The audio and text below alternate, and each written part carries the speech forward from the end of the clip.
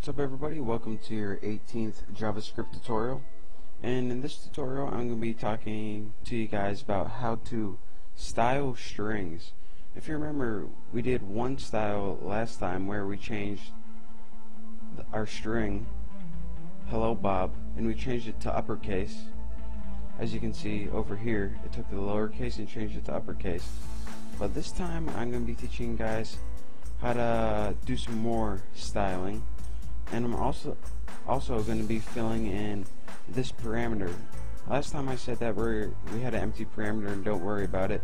And this time we're gonna fill that in with something. So as you can see, to uppercase is not the only built-in style that we have. We also have styles such as bold, which you see if we save this, it changes hello Bob. So guys, welcome to your 19th JavaScript tutorial. In this tutorial I'm going to be teaching you guys a very useful tool when working with objects, and that's the index of. And what this does is when you have a long string, it finds the first occurrence of whatever it is you're looking for. So I'm going to go ahead and make this string a little longer. I'm going to go, hello Bob, my name is Susie. And what you do is, instead of changing the value, what we're going to do is look for the first occurrence of whatever we want to look for in a string. So let's say we want to look for when the word Bob starts.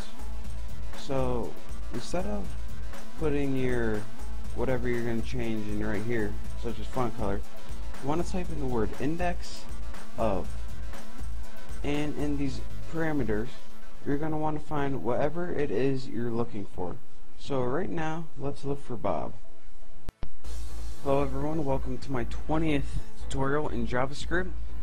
So I hope you learned something by now, and I'm going to be talking to you guys today about another object, another feature in objects, and this is called the match. And what this does is it allows you to tell JavaScript, alright, we're looking for something, and if it is included in here, or if it's matched in here, we want you to output it on the screen.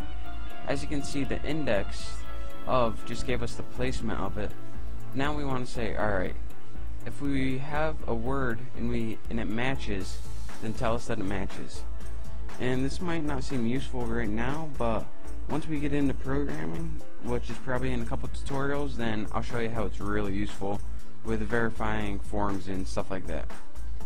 So as you can see last time, hopefully you watched my last tutorials, instead of index of after our string, instead of index of, What's up guys, welcome to my 21st tutorial in JavaScript, and I promise this is my last tutorial in how to style strings, and this is probably one of the most useful tools that I'm going to teach you, and that's the replace tool.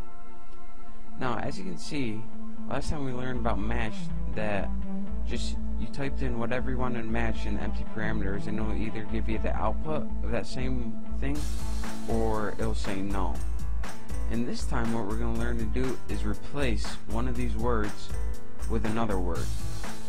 So for instance, well, let me just show you guys how to do this. Instead of the word match, let's type replace. And pay attention to my syntax, because what you put in your parameter is a lot different than what you've put before. In your empty parameter, you first type, what's up everybody, and welcome to your 22nd JavaScript tutorial. In this tutorial I'm going to be going over some very basic math objects and basic math functions that you guys are going to be using in your future programming. Now this is going to be a real quick tutorial, because the rest of the tutorials from here on out are going to be pretty advanced. So this is probably going to be one of your last basic tutorials.